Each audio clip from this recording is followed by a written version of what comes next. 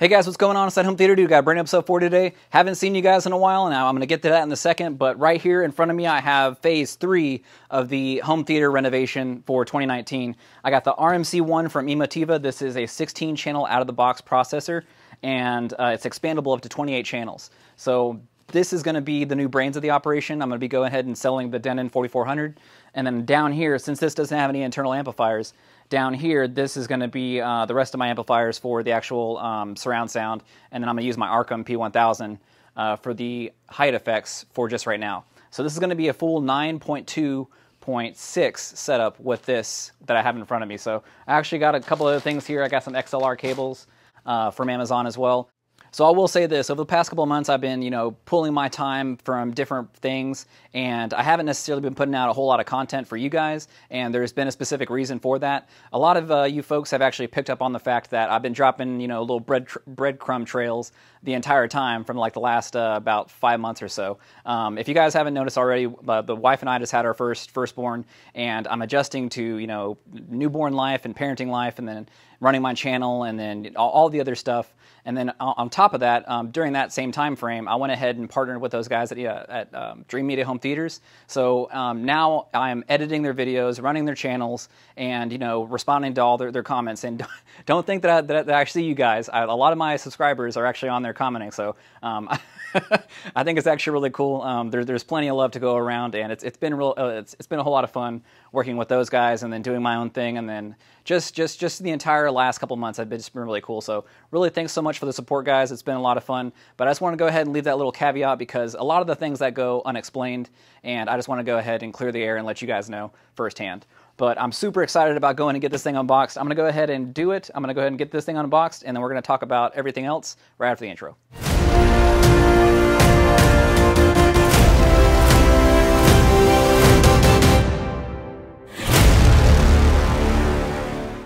Alright, so I got a couple things from Amazon, and I'm going to kick this thing old school, guys. I mean, you guys know I like to do the time-lapse for the unboxings, but I think since this thing is so fresh and so clean, brand new, that I'm going to go ahead and give you guys the full treatment on that.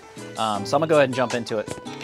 Here's some XLR cables I got from Amazon. Canary, actually really good. You're going to need some balanced cables, which is what these are. You're not going to be able to use your standard unbalanced, which is going to be your RCA type of configuration. So let's go ahead and jump in the unboxing.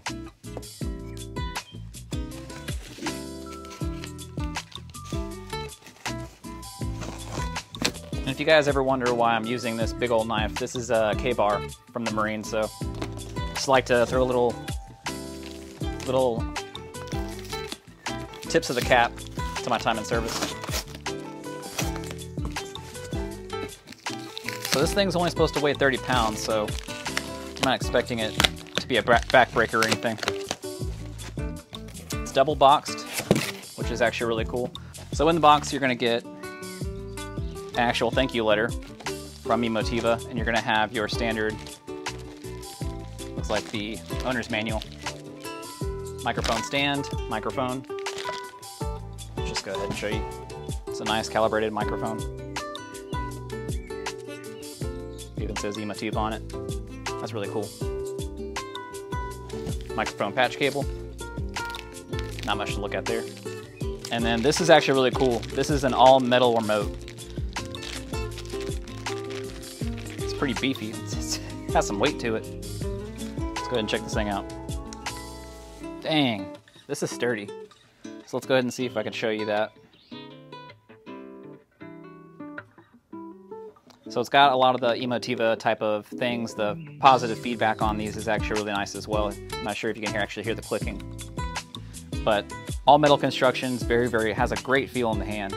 And it has that same type of brushed aluminum that you'll see on a lot of the Emotiva products on the face here.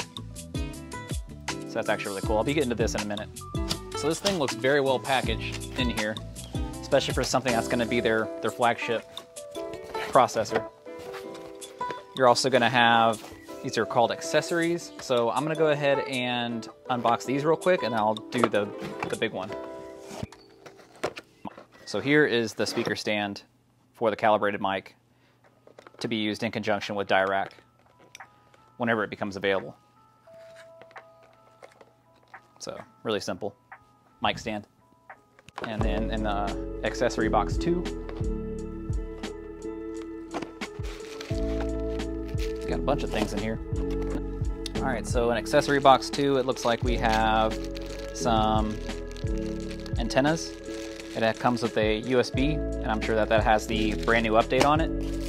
And then you have your power cable, and then a couple batteries. These are actually goofy looking batteries that I'm not necessarily used to, but it comes with some really small batteries. So I'll go ahead and let you guys know which size they are in a minute. So apparently this is an LR1 1.5 volt. So there you go. This is actually a lot lighter than I thought it was going to be. Also comes with another antenna. The anticipation is killing me.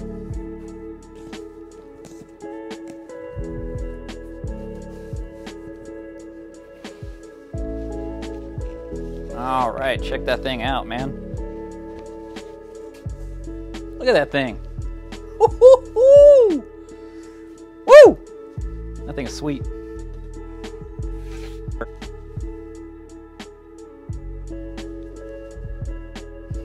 All right, so I know you guys like this, so I'm gonna go ahead and peel this off real quick.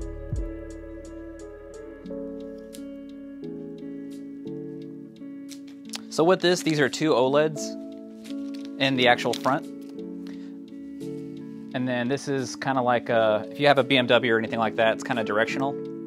So you're going to be able to function or circle through the menu using that one as well. Your standby button, and then you have your auxiliary in, headphone out, and then you also have a patch on front for the USB. So if you have this tucked away or it's in a rack mount, you can just use the USB on the front rather than on the back, because there is one on the back. Let's go ahead and flip this around, show you. And don't worry, in a minute I'll go ahead and show you the close-ups. All right guys, so here's the back of the unit. Very, very simple.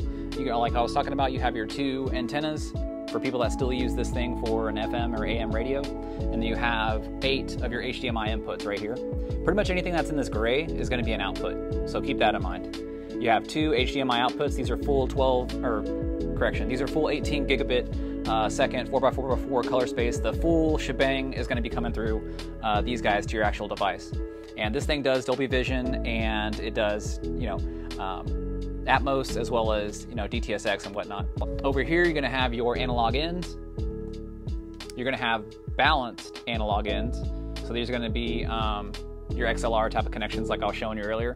Your digital out is going to be coaxial, toss link out. You're going to have your digital ins via coax, toss links. And then you're going to have an AES EBU in, which is going to be a digital XLR type of connection. And this is actually a special XLR connection, so keep that in mind. I'm gonna go ahead and make a video about that because I know I ran into a lot of problems whenever I was buying XLR cables for this actual unit.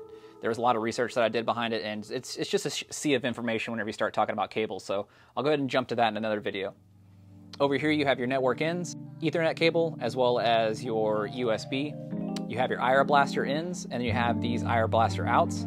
And this one's actually cool because you have 4 of these triggers. And if you guys have been following my channel, you guys have known that whenever I'm talking about, electronics, you have a way of whenever you turn on one electronic. So if you turn this on with your remote, it's going to be able to send a signal through these ports to turn on other type of equipment. So if you have amps that you want to turn on, or if you have a projector that you want to turn on, this basically happens that way. And that happens via, it's called a mono cable. It's like a mono audio cable. It's called mono oral. It goes by all those names. But basically, it's an auxiliary cable like you have with like your old type of iPod and stuff like that. But it has 1 of the rings instead of 2. So these are actually really cool because they're configurable. So you can actually have each individual one of these do different things at different times. So if you want to have this one come on just whenever this main one comes on, you can have that programmed that way. And you have this one for zone 2, and then all kinds of different stuff. But I'll jump into that probably in a later video. Down here, you're gonna have your zone outs like I was talking about over here if you wanna have it, your device turn on that way. And then down here, you have all of the goodies. So like I was talking about, you have that 16 channel type of operation. That's 16 channels total. So think about if you have a 11.2 I guess that would be it, 11.2 receiver. You're gonna have 13 total channels. This one has 16 total channels. So that means that you're gonna be able to have, if you're gonna be doing that full 9.1 1.6 like I was talking about earlier. This is all it's set up for at the current time. You can add these expansion modules, and then basically what you do is these get popped in, and then you're going to have up to another 4 channels of processing via these. So it's 4, 4, and 4. So 16 now, 12 later if you wanted, or you can just do 1 at a time or 2, or however many you want to do it. But in my configuration, what I'm going to be doing is, since this says center sub, I'm going to be using an XLR from this to my subwoofer over there, and then that subwoofer is going to have the subwoofer out, pass the signal to my other subwoofer. So it's going to be the same signal. A lot of people do that. I mean, whenever you're daisy chaining, that's exactly the way it happens. Typical power switch, power cord in. So let's go ahead and flip this thing around to the front.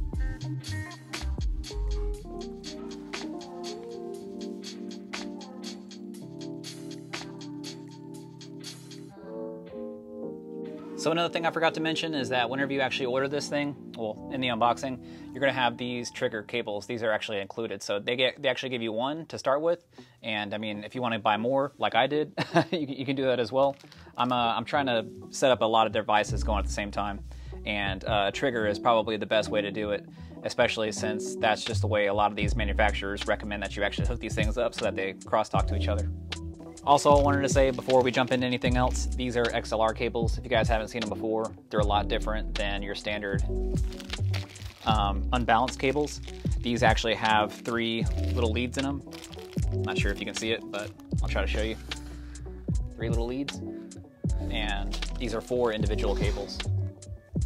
So these are actually from World's Best Cables on Amazon, and I'll go ahead and talk about that a little later on in another video. But let's go ahead and power this thing on for the first time.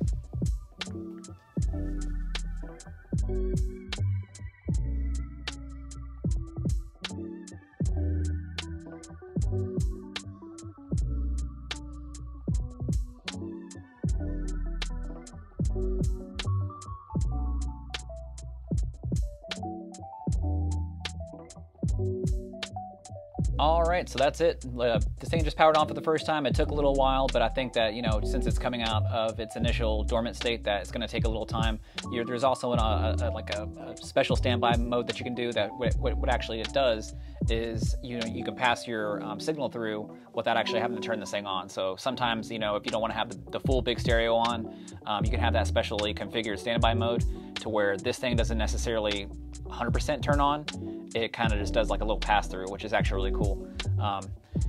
Since this is the first time I've turned it on, I'm just seeing this as you guys see it as well. There's a lot of cool things in this actual thing, in this actual processor that aren't necessarily seen in other units. So I'm gonna go ahead and jump into all the features pretty much in a later episode. But you know, you have, these are all configurable as well.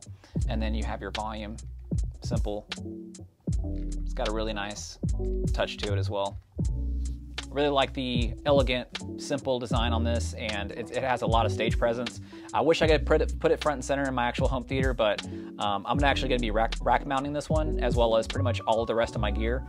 All right, guys, well, that was the unboxing of the Emotiva RMC-1. This is their flagship preamp processor. This has 16 channels, fully expandable up to 28 channels if you so desire. And the cool thing about this amplifier is that it's pretty much unheard of to have something like this at this price point. Now, if you're looking at, you know, 28 channels like I was just talking about, you're looking at those big, like, commercial type of brands. You're going to have them installed by, you know, a professional rather than you being able to actually do it yourself. And you're looking at the price difference of $20,000. Because whenever you're actually looking at those models, those preamp processors, those start at around $25,000 and up. So it's just ridiculous to have this type of technology, expandable. And the reason why I really like this actual product in the first place, I actually heard Dan Loftman say that their philosophy behind their products is that, you know, why throw them away?